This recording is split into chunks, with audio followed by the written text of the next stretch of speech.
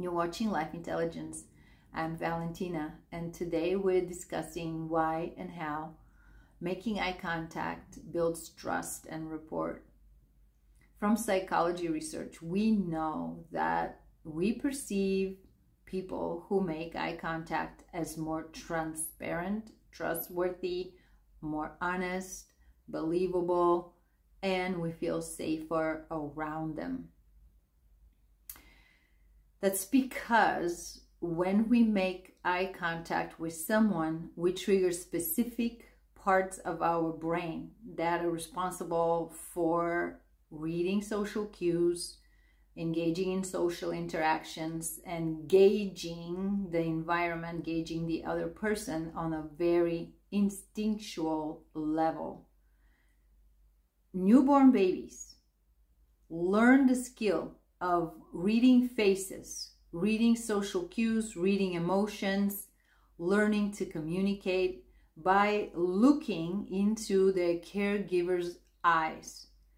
Before they're verbal, before anything, they look up to the eyes of their mother or caregiver or whoever's holding them. When that happens, oxytocin is released in the system, and so a bond is made. Oxytocin is the love hormone, is the hormone that causes attachment, or the effect of the hormone is attachment. So a baby learns to feel safe in the arms of its caregiver by looking at the caregiver's eyes. And by looking at their eyes, they also learn to recognize emotions. They learn how faces move, what things mean. They also learn to communicate as they focus and observe the movements, the sounds, the cadence, the nuances of speech. So we are literally trained from day one to look into someone's eyes for information, for reassurance, for love, for connection, for safety. And we keep using that skill as we continue through life. It's, like I said, totally instinctual. No one thinks about, hey, let me look into your eyes, unless you're the eye doctor, then you're definitely going to say that. So we're trained to look into other people's eyes. We are signaling, when we look into someone's eyes, we are signaling that connection, and we're signaling attention and engagement. So the other person feels seen, they feel heard, they feel understood, they feel safe. Same thing happens when someone's looking in your eyes. You feel seen, you feel heard, you feel understood. So we have made a connection, and when we make a connection, we can trust each other. If we have no connection, we can't trust each other. It's generally established that people who look into other people's eyes are conveying more confidence. Well, we also feel better around people who are more confident. We can trust them. That was my little doggy. She just jumped off my couch. This is because eye contact is associated with honesty. So if somebody is confident and honest and a little bit assertive, they are making a positive, favorable impression. You can trust them more. They must know what they're talking about. Put a peg in this one though. I'll come back to this one a little later. Put a peg in that one. We're also establishing an emotional connection. So that's even more important in intimate relationships, looking into each other's eyes. Come on, everybody knows, like when you fall in love, you can't stop staring into each other's eyes. You're building that emotional connection. But it's the same thing happens with friends and family.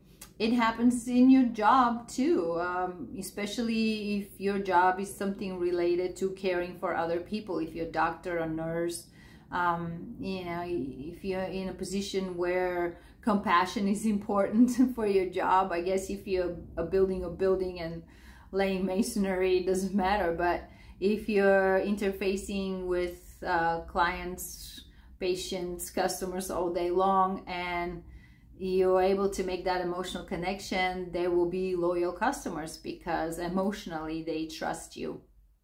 And then with that goes with the skill of persuasion. So if you're looking into someone's eyes, you're likely more persuasive in your arguments. You're more, so I guess if you're a salesperson, that would be a good thing. But in general, if you want to convey your needs and desires more effectively, you'll be more persuasive if you make eye contact.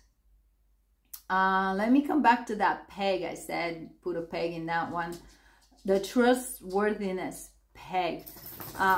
So con artists are really good at making the right amount of eye contact and coming across as obviously trustworthy and believable.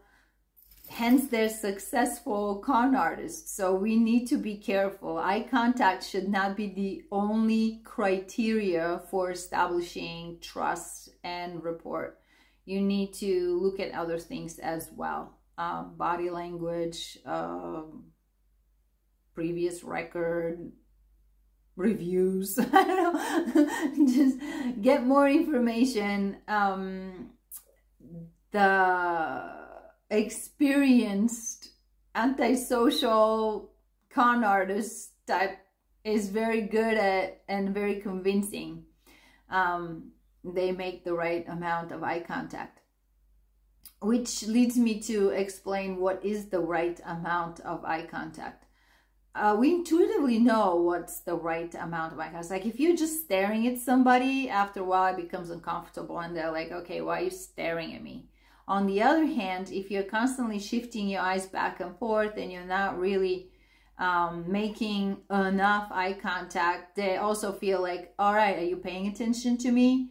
What's going on? Are you nervous? What's happening? So a little factoid here. I'm certified as a facial action coding system. In other words, facial expressions reader.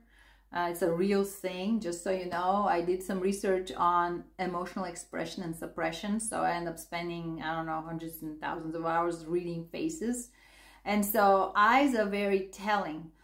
Looking at someone's eyes, you can say whether they're happy, sad, depressed, angry. You can read the emotions in their eyes and what's happening around the eyes. So one of the reasons people may avert their eyes is because they're not interested in what you have to offer. They're not with you. They're basically not with you. They might be distracted by somebody else. They might be ashamed. So what does that look like? What happens when someone averts their eyes from yours? Let's say you're telling a story and you're into your story and the person is looking at you, you're making that eye contact, and suddenly their eyes trail off and now they're looking at the TV or at somebody walking by. What happens to you in that moment? It's like suddenly your story just kind of dead ends. Like you can't comfortably finish your story, and maybe you also turn your head and you try to follow their eyes wherever they're looking at. So it breaks the connection between the two people.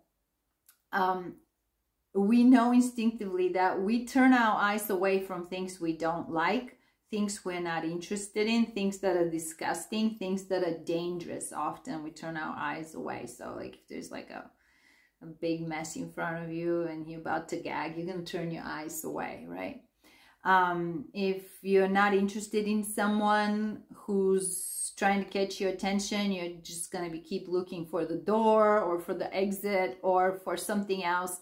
Even if you're trying to be polite and try to entertain their engagement, but you're not interested in them, you're not interested in what they have to say, your eyes will look away, probably more frequently than you're even aware.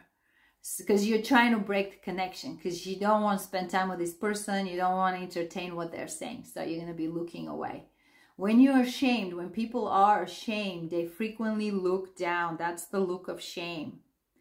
and they can look down to the side, down in the center, it doesn't matter, but they will look down. They literally cannot look at you in the eyes.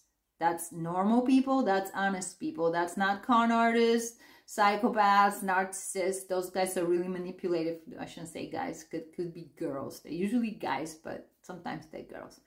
So that type of person will be able to look at you in the eye. But a normal person that is ashamed for whatever reason, you may or may not know the reason, you may or may not be the reason, it may have nothing to do with the conversation, but if you trigger something with this other person and the reaction is shame, they're likely to look down.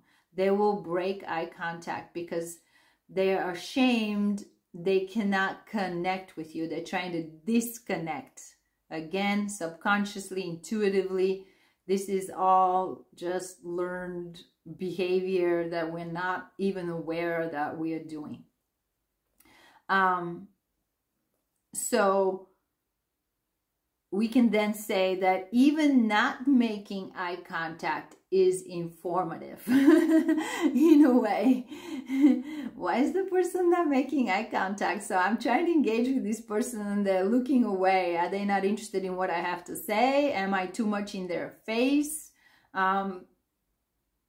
And, you know, am I overstepping some boundaries, or they just don't like me? You know, there's information in there. They're too busy. Are they in a hurry to go somewhere else? So if you are mindful and cognizant of the fact that somebody's looking away from you, it's a good opportunity to like say, hey, I see you're a little distracted. Is this not a good time for us to be talking? Should we talk another time? You know, information, right? But that connection that we build through oxytocin and through learned behavior, since we're basically babies, is very primal. And relying on those instincts, we judge people, or we perceive people as trustworthy or not trustworthy. We establish rapport with them, so on and so forth. So if you are not the kind of person that likes to make eye contact, it behooves you to learn the skill. If you missed the first 10 months of your life, I don't know how to say that another way. If you like this video, give me the thumbs up. If you learned something, please subscribe. More videos coming your way. And I really appreciate your time.